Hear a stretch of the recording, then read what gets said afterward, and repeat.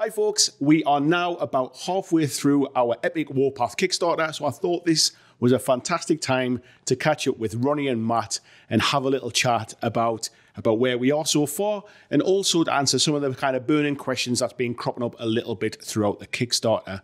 So, Ronnie, how do you think it's been going? Great start. Yeah, absolutely. I mean, I came out the blocks flying. Everyone knows we were concerned that there was going to be room in the market and we couldn't afford to go there without the plastics. We asked for that and it was covered in 17 minutes, and boy, oh boy. Fifth faction already unlocked. So that whole, oh my goodness, do people want to play with interesting different factions, different play style, clean, slick rules? Yeah, categorically big tick. Yeah, definitely. And I guess it's worth saying as well, this really is an old school Kickstarter. It's not the glorified pre-order maybe that some people have kind of been getting used to. It's about bringing people on the journey with us. Yeah, I mean, we might talk about this a bit more, but when we're doing Worms, for example, it is a board game. We've designed it. The sculpts are coming. They were daily reveals. It was nice. It was good fun. But you're staying within the tramlines. You've got an IP. Yeah. You've got the game mechanics. This is, we go as far as everybody wants us to go, and we don't have every single thing designed, everything done. Matt and the whole team here we've taken the first 4, well, now already 5, and we're showing pictures off. We're showing what we're working on. We're going to be delivering with it. We know the plastics. We can show you the quality, But this is, come get involved, be part of this process. It's a bit like Dead Zone 1, when we were at the cutting edge of it. I think the rules are a lot much slicker. With Dead Zone 1, we were still writing the rules. We aren't writing those. I think that's why we've talked about Matt and Alessio a lot.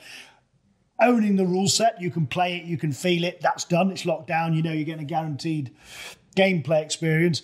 But in terms of the armies, I think that's... Yeah, they're all still being developed. So that's the stage we're at now. Playtest, core mechanics done, absolutely nailed in. It's now the armies, which is where everyone can get involved. So just to kind of pick up on some of the questions that's been raised, one of the things that's cropped up a few times in different kind of guises has been around the scale of the game. So do you want to touch on the scale? Yeah, so what we did was we didn't pick any particular scale, so everyone's been asking what scale have we picked and why did we go there? So we didn't go, it's going to be 15 mil. What we did was we printed off some enforcers at various sizes and kind of all sat down and said, okay, well, that's that one there. Yeah. That one's the nice size. It works. It's got the nice detail. It'd be nice to paint and feels right. Yeah. And in terms of the vehicles as well, there's been some questions about that. And I think you said yourself in other places, but maybe it hasn't always been picked up about they're not quite finished yet. You're not 100% kind of right there yet. No, and this touches back on what Ronnie said. This is in progress. This is a live Kickstarter. We're designing as we go. So those nothing's finished. So there will be some adjustments in when we get to tooling and production and things like that. And scales may increase, details may increase. I think the principle that you said to me is that we're going to make them as big as they can be while feeling right. Yes. And we always cheat with scale. We all know if you look at any 28mm vehicle, you think, well, are they really fitting in there? And if that was a range, your gun could only fire as... And I think what we're doing is making sure that the pieces feel a great game experience. Yeah. They feel intuitive. Certain ones are almost too big, some are too small. Yeah. Not on basis, and I think you should talk about that because I think that's a big point. They changes your perspective between infantry vehicles. But Matt's going to keep doing it, using as much as we can on the sprue to make them as big as we can, but actually making it feel awesome. That's one of the keys. Yeah. So do you want to touch on the bases, Mark? Yeah. So obviously, there's been a bit of debate about vehicles, bases, no bases. We looked at it, Alessio and I, and we said, actually, well, let's write the rules for no bases because then people can choose. It is quite divisive. Some people say I have to have bases. Other people say absolutely not. If you write it that you don't need bases, you can play it both ways. Exactly. But if you write it with bases, you can only play it with bases. Yeah. So we've written it with no bases. You're obviously free to put them on. But I think that may be some of the perception as well when we're looking at the photos that we've got. So the infantry are all on bases. They're quite well spaced out because their squads are moving around in a sci-fi game. Yeah. And the vehicles aren't. So, some of the vehicles are going to be lower because they're sitting straight on and not on bases. And that base makes the infantry feel bigger as well. So I think, we'll show some pictures of some vehicles on bases and it may change perception. Yeah, I think that's a great point. building on from bases, or building, yeah. We're going to a little bit about the terrain as well. You get a whole load of stuff inside in the terrain pledge, but there's been a few questions about how much do you get? Is it enough for a game? Do I need to buy 2? Or do you want to touch on that one? Yep. So it's a range that we've been working on with one of our sculptors, and we've also added some Warpath universe specific terrain in there as well. But the whole we've used that terrain system to build the game. The game's based around that, and what you get in the certainly if you look at that XL set, there's a whole load of buildings and different sizes you can build out. About 100 quid, that, isn't it? And I think for 100 quid, we've got a picture coming up. Yeah. But that is your gaming table done. Yeah. Yeah, I mean, that gives you loads and loads of road, landing pads, 8, 10 buildings, whatever size you want. That's enough. Once you've added into your woods and your hills, that's a whole gaming table right there. And also the modularity of it allows you to craft it however you want it as well. It's not fixed out of the box. Absolutely, you can. Yeah, it's your Lego, isn't it? Yeah. Like our Dead Zone stuff, and some of those pictures we've seen on the Kickstarter use a lot of our existing Dead Zone stuff, the bits from there as well, and it kit bashes together brilliantly. Yeah, I'm not going to say that I've painted all the scenery that you're looking at. Not basic. If even I can paint it, it's lovely. I mean, Ben built it. I painted some up. It's gorgeous stuff. It's very solid. You whack it down, and for 100 quid, like I say, other than your trees and your hills, you've got your war games table done. We've got some strongly thematic, but drawing on a base, easy to glue together. Done. And then I guess building on that as well, another question that's cropped up has been around about the 4 main factions. We're now up to 5 now, of course, with more to be unlocked. But just to kind of give people a little bit of a flavour about how those particular factions play. So let's start with the Enforcers. What can you tell us about the Enforcers? Yeah, I mean, I think the key words are ruthless, surgical and unforgiving, which is great. And, we all know they're super armoured troops. But what does it mean? Well, I mean, if you're looking at the army as a whole, I think the key thing around the Enforcers is really their mobility. Yeah. So a lot of the army has got anti-grav, which means they don't really care much about terrain or up to a particular height anyway, or other enemy units. They'll just go over. They'll go where they want to go. So they can't. Good luck stopping them. Exactly. So they're highly mobile in that regard. The Enforcers will get to where they want to go quickly, and then the enemy will pay dearly for them taking it off of them. I think one of their most powerful strategic orders, and these are the things which give. I was going to say, strategic order is the thing that doubles down on what they do. Yeah, it's the army flavour. So every army's got these strategic orders, which is kind of their theme. Their most powerful one is called Go, Go, Go. That allows them any unit to sprint and then still be able to shoot afterwards. Which normally, if you sprint, you can't. Of course, So they can get around and put the firepower down when they want it. Yeah, I think with each army there's it's the combination as well. So they're super mobile, but then they've got these super long range command, high tactician values. Yeah. So not only getting there, you can't stop them. They can command the army all across the board, and I think those command ranges are a big factor in armies. Yeah, absolutely. So if you haven't got that coverage, you can't execute those tactical and strategic orders. So you're limiting your ability there, and that extended range also helps them in the end phase, clearing pin markers and stuff as well. So they've got a good nerve too. So they're hard to pin down. Yeah, and that's that all round balance with them. Yeah. I think the Enforcers have all round balance, but particular super quick movement, solid shooting, units that do each type of thing quite well. There's speed and guns, these are assaulting and not brilliant at anything, but solid at all of it. Yep. And as long as you use your units right, you're going to make a mess of anyone you're coming up against. Yeah. And then can I talk about the... Yes, you can. because the thing that I think adds a whole other level to the game are these super heavies. Yeah. And we put them up there, and these are the things that just double personifies each army. And the Drakon Cruiser...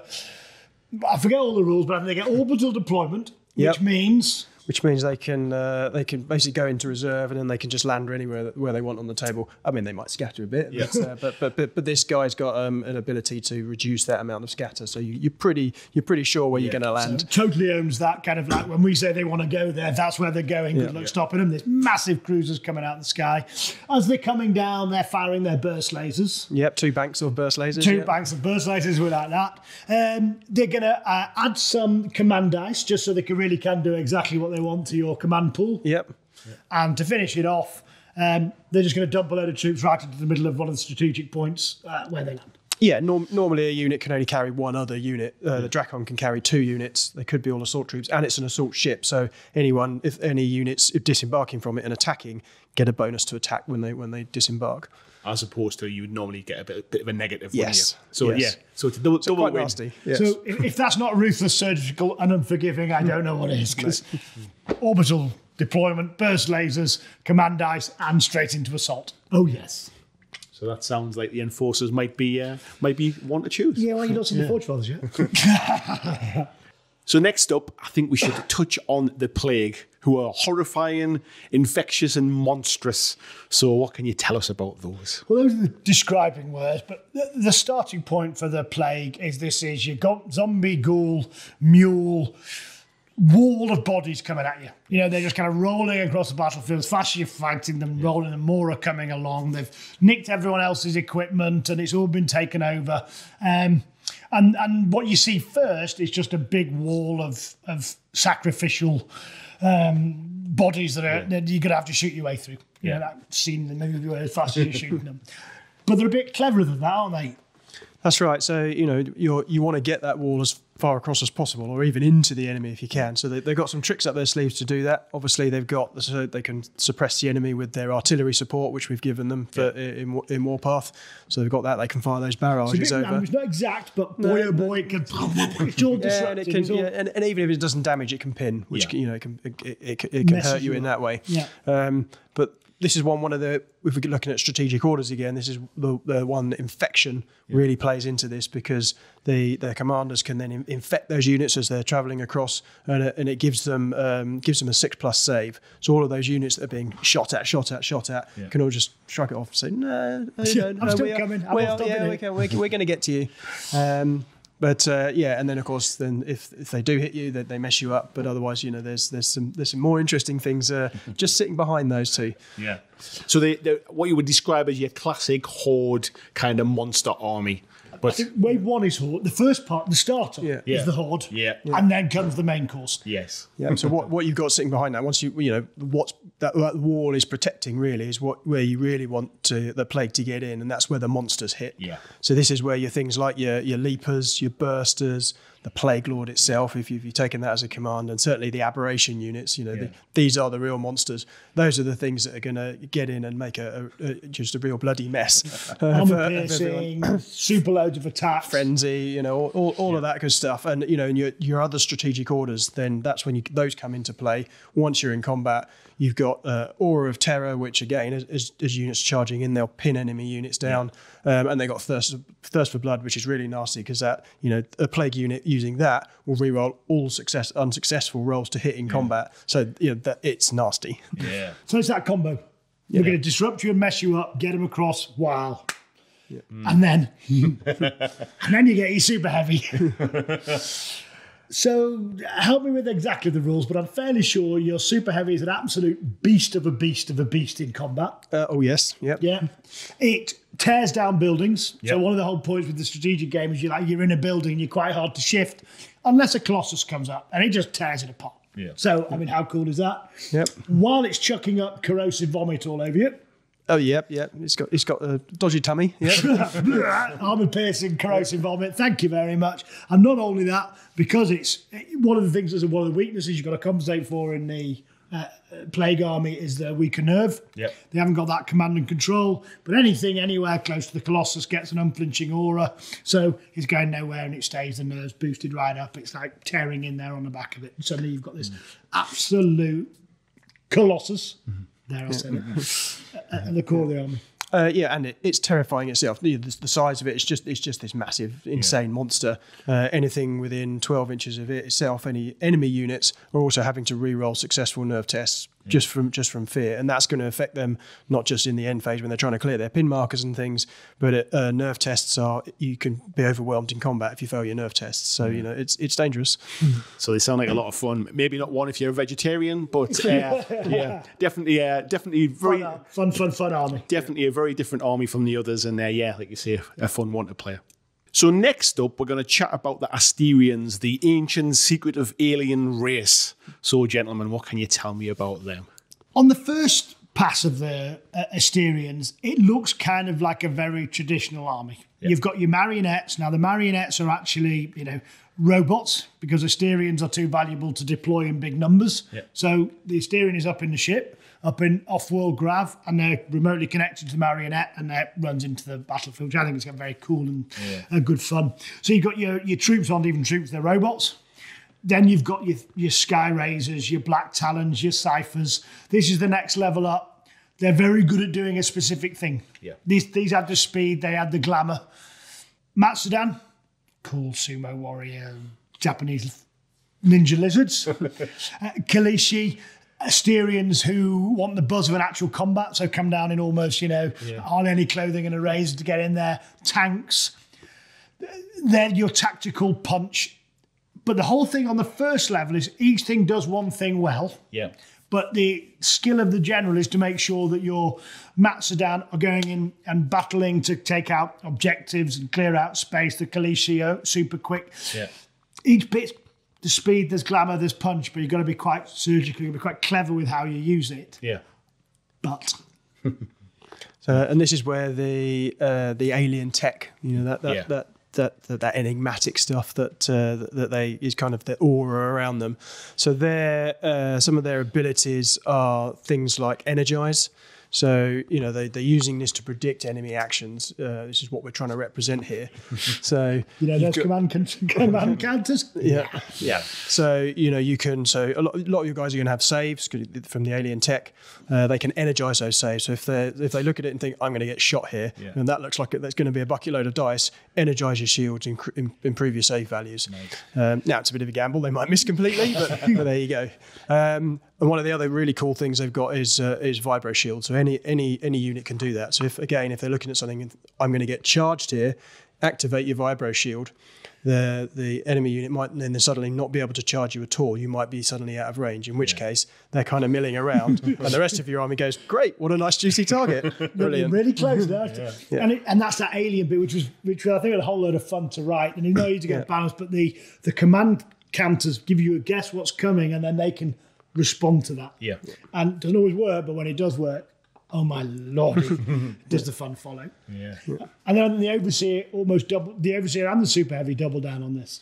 Yeah, absolutely. So as well as predicting, you can also adapt to what's going on. So the overseer's got a cunning keyword, which allows him to change the action token on a nearby unit, nice. and the big kind of the mech. Yeah. Which is the Adis Clade Warden, can pretty much do what they want. So they can actually spend command points to change whatever the action they are. So, I put them on sprint. Actually, that's not what the battlefield's doing. I'm going to spend those 2 command points. Right, I'm going on Overwatch, or I'm doing, whatever I want. And it can also, once it's in combat and finished the combat, it can break away, and then it can still fire its gun as well. So it's basically it's got all the tools it needs. It does everything. Yeah. It doesn't do anything. Yeah, whatever's the scenario, it just adapts to it. Yeah. And I think I'm not going to be too nice to Alessio, Matt, because no one wants to do that. But this is the army that's so sophisticated, so clever. The way they've teased in this kind of alien, anticipating and changing, but in a really clean way, non-argumentative, there's your counter. We're going to respond by using some command points and adding that flavour, and it's just a very sophisticated, very classy kind of army. Yeah, it definitely sounds that anyway. Yeah, definitely not what the next one we're going to talk about, because they're just stubborn, grumpy old buggers. So if you're feeling a bit more sophisticated and a little bit more uppity, I suppose, then you fine wine. Yeah. If you like the finer things in life, maybe the Asterians are for you. So if you prefer your fine wine in a pint glass with a taste of ale, then maybe the Forge Fathers are the army for you. So, Ronnie, I know you want to tell us about the small fellas. Yeah. I mean, the first pass, what you've got is a very tough, solid, infantry heavy, packing a punch army. Yeah. You're going to have your basic steel warriors with armor piercing 1 right from the get-go. Yeah. So you come close with anything, we're shooting at you, we're going through, we're going to knock you down. And I think their strategic order, remind me on this, this is for the Forge Star. Yeah. Yes. Which will improve their shooting, basically, which they love to do. Yeah. They love their Hailstorm, their rifles and autocannons and everything else. Yeah. And I think that's that bit about like, they don't have huge ranges of control, but where they are, boy oh boy, are they in control. And primarily they want to shoot you, and they don't particularly want to get up close, and certainly they don't want to let the player get up close. Yeah. And in order to do that, stubborn. Yeah, so they've got the best nerve in the game. Yeah. So obviously, great at clearing things. And that reflects their, from other game systems, the headstrong stubbornness of the race. But yeah, so the best nerve in the game. So great at clearing, pinning. One of the strategic orders helps them with that anyway. It also means that they're very hard to overwhelm again, because we're looking at nerve tests in combat. If you lose a combat, so they're not going to lose extra bases because of that. They don't care. They just stand there and they just keep fighting. They just keep fighting. They just keep fighting. They keep shooting, and it's kind of like a Zulu moment, isn't it? They're there. Tanks. They do like their tanks, don't they? Yeah. So I mean, there's the classic Sternhammer, of course, and the ones that people will know from Firefight, the Halter Half Track, the Iron Ancestors, and things like that. But we've sprinkled in a load of new ones as well, because they like to make stuff. Yeah. That's what they do. They forge things in their Forge Stars, and these other things are some quite nice surprises, I think. Yeah, no, we're unlocking some, and that's going to be great fun. And part of this army is leaning into that whole. This is where your choice of tanks are, and each one does something slightly different than the others. They're still tanks, but with a bit of fun and flavour. And then just to add that the next level of, I think, strategic play to them, because essentially what they're doing is they're occupying space on the battlefield. You know where they are. You have to come and dig them out, and that's going to be hard work for you, and they're going to do everything to mess you up.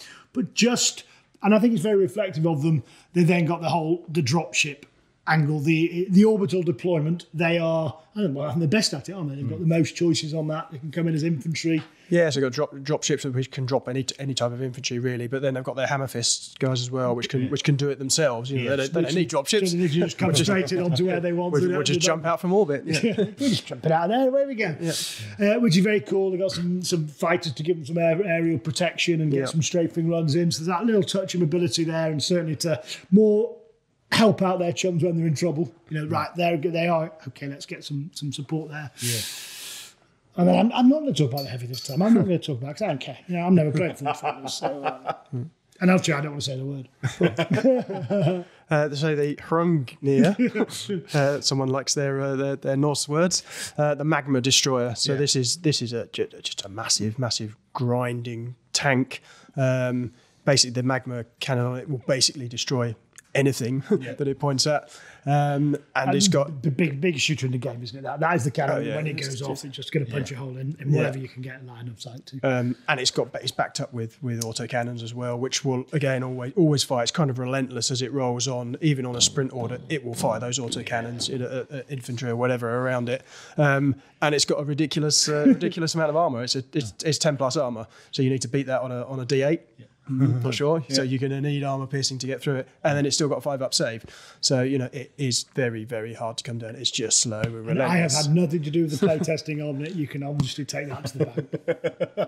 only Ronnie would put a 10 plus save on a D8 game. So there we go. You're definitely going to need that armor piercing.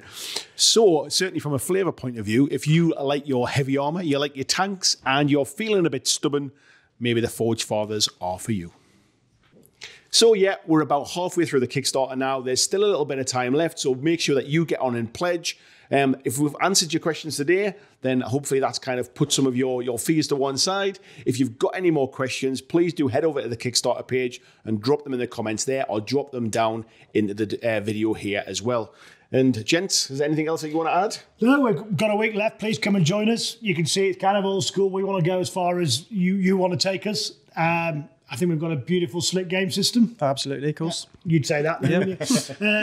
Gorgeous minis. It's going to be great fun to pop out and play, easy to paint, and it's that huge, big epic battles that I think I love. He loves.